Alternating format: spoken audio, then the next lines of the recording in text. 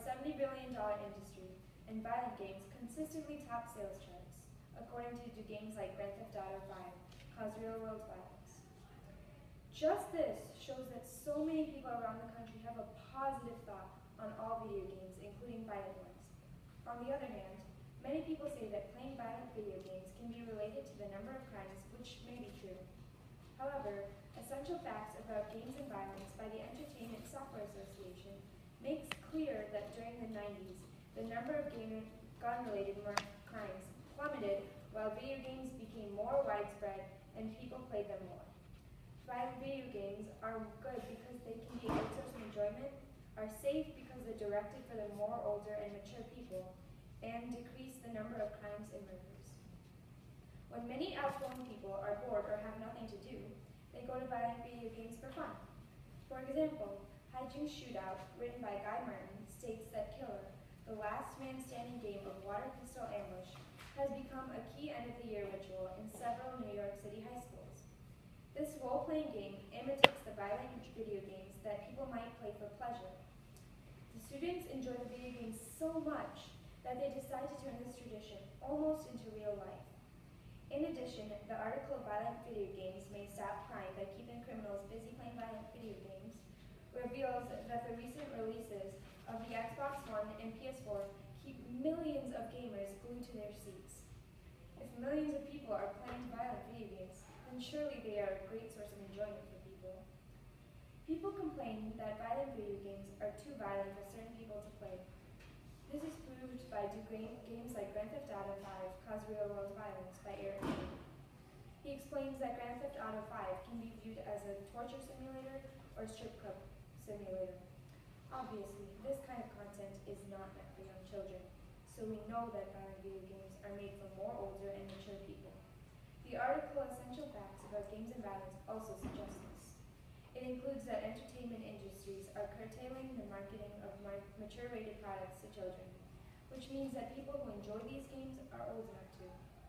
Violent video games are good because these games are only meant for people who in age and maturity can handle it.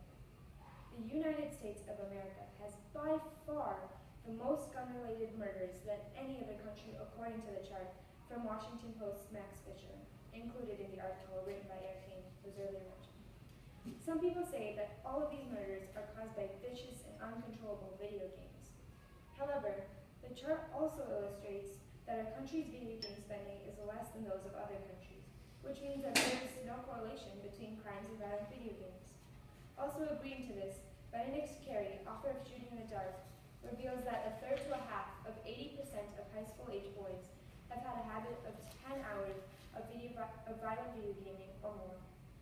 Many people are addicted and stay at home to play their captivating video games, which keeps them out of trouble and crime. This would only decrease the amount of murders happening because people are glued to their games. Crimes cannot be blamed on violent video games, which only proves that they aren't bad for people. Some people argue that violent video games have absolutely no positive effect on people and just make them even worse than before. Many may think this, but it is not true. For instance, in the game Killer, earlier mentioned, people had to creatively and effectively plan ways to kill people.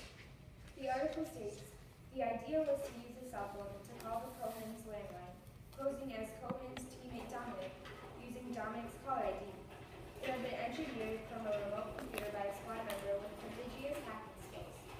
This proves that people are applying important skills acquired from video game playing to real life. Students must strategically think and plan according to what they have learned.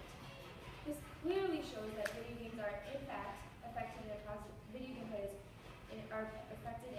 way. There are many reasons that violent video games are okay for certain people to play.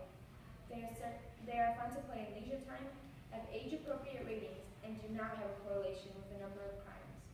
Of course, there have been many studies that show that people who play video games are more aggressive.